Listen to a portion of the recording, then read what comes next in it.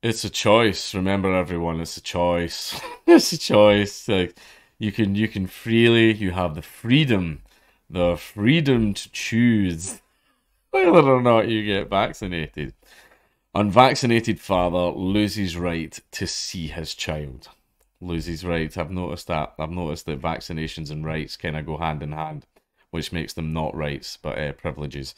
A Canadian father who has not been vaccinated against COVID has temporarily lost the right to see his 12-year-old child.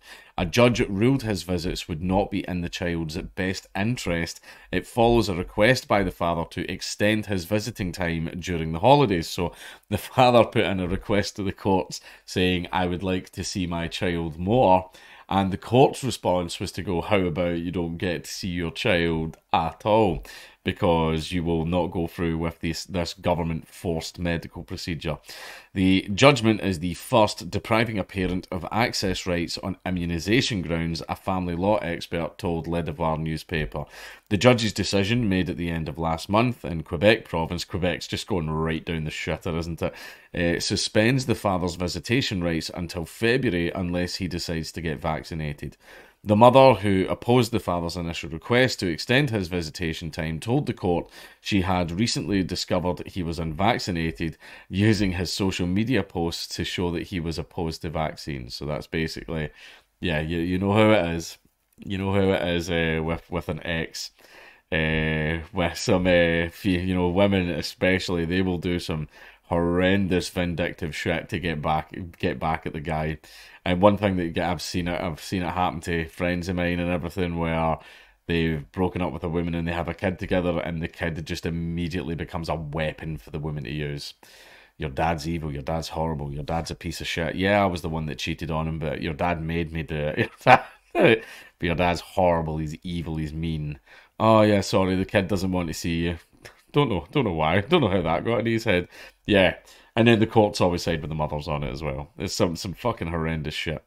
The mother lives with her partner and two children who are too young to be vaccinated. The judge said it was not in the child's best interest to have contact with their father due to the recent increase in COVID cases in French-speaking Quebec. Quebec, which has seen the highest number of COVID-related deaths in Canada, which is so strange because they have some of the most brutal lockdown restrictions.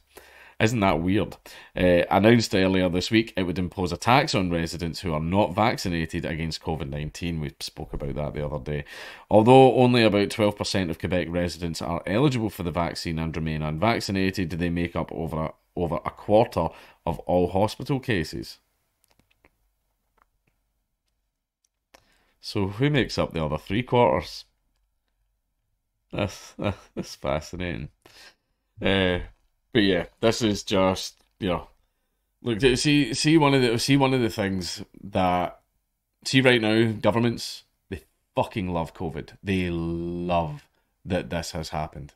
They love it because it gives them the perfect excuse to just go full on outright authoritarian on everyone.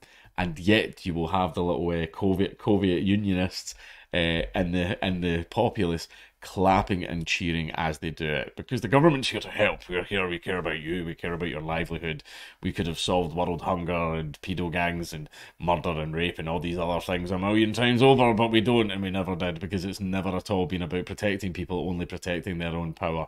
Right, see all the stuff that the governments are doing right now against COVID. It has absolutely nothing to do with actually protecting people.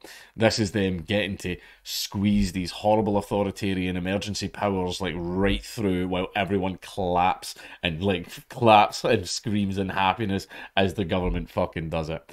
Right? That is all this is, and this is just the government going, oh, eventually, like, vaccine laws will be mandated. They will. Vaccines are going to get mandated all over the world because, again, that's a massive piece of power that the governments can grab a hold of. And of course, if there's a chance at power, the governments are going to grab it.